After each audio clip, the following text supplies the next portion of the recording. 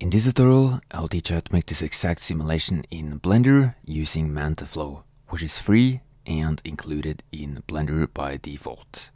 As always, it's going to be quick and easy, so let's get started.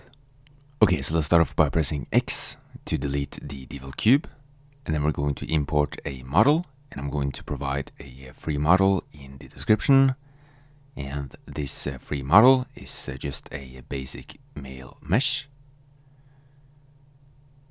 And then next, I'm going to press number 1 for front view, and then press G, then Z to grab it on the Z axis. And then next, we can add some smooth shading. So go to Object, and then Shade Smooth, and then press Shift A, and add a cube, and this is going to be the domain. And then press G, Z, then 1. And then I'm going to move the origin to the 3D cursor, so that when we scale up the cube, the lower face is not going to move on the Z axis. And then you can press S, then Shift Z to scale the cube only on the X and Y axis. Okay, and then next we can select the male mesh, then add some fluid physics, then set the type to flow, and then the flow type to liquid, because we're going to add water. And then I'm going to increase the sampling substeps to increase the quality of the simulation. Now, before we continue, we can create a save. So press Ctrl S, and then save the file where we want on the computer, give it a name, and then press Enter to save. Okay, and then next, I'm going to select the domain and turn it into a domain in the physics settings. So select fluid, then domain, and then set the domain type to liquid. And then next we can enable diffusion, which allows us to change the physics of the water, and then enable mesh as well, so that we can see the water as a mesh.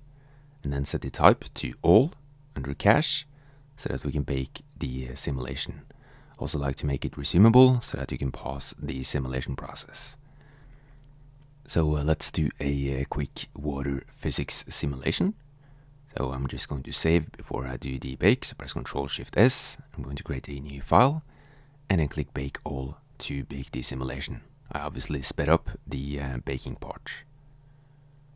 As you can see, we have a simple water simulation. And then the next step is, of course, to improve the resolution, as well as changing the domain size, because I want it to be a bit bigger. So press S, then Shift Z to scale it on the X and Y axis. And then we can increase the resolution to increase the quality of the render. Of course, the higher the resolution, the longer it's going to take to bake the simulation. So for a fairly quick PC, I'm going to set it to 350 and wait a couple of hours to bake the simulation.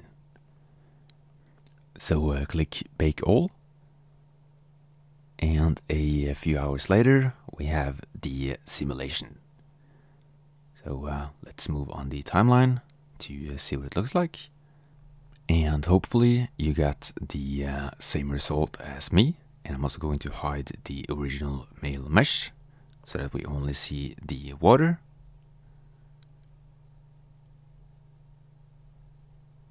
And then next we can go to the render settings. I'm going to switch to cycles and use the GPU and set the number of samples to 50. If you only have a CPU, you can just use the CPU.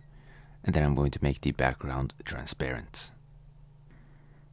And then next we can add a material to the water. So let's add a glass shader, and then set the roughness to 0, so that it's completely transparent. And then let's add a background image. I'm going to use an environment texture, and you will find free HDRIs in the description, so that you get a nice background image as well. And then when we go into the rendered view, you can see that we now have the water. So let's press Shift A and add a plane as well. So press S to scale. And then I'm going to move the floor a bit closer to the water. So press G and Z to grab it on the Z-axis, and then we can add a material to the floor. I'm just going to add a glossy material with a dark color. And then you can adjust the roughness of the floor as you wish. So something like this. And then let's save before we continue. And then we can set up the camera, so press Ctrl Alt Numpad 0 to set the camera to the current view. And then press N, go to view, and then lock the camera to view, so that the camera follows your point of view. And at this point, we're almost done, so now I'm just going to make some tiny adjustments. So just set up the camera, the materials, and the lighting as you wish, so that we can go to the last step of the tutorial, which is to set up the render settings and the output settings. Okay, so at this point, I'm done with the materials and the lighting. So next, we can go to the output settings. I'm going to use a 4K resolution. If you just want 1080p, just leave it at 100%. And then we need to choose a folder for the final animation. So just create a folder and then give the animation a name. You can save it wherever you want on the computer. And then next, we can do a test render. So render image. And after a few minutes, we have the render. As you can see, it looks fine. So the next step will be to render the whole animation.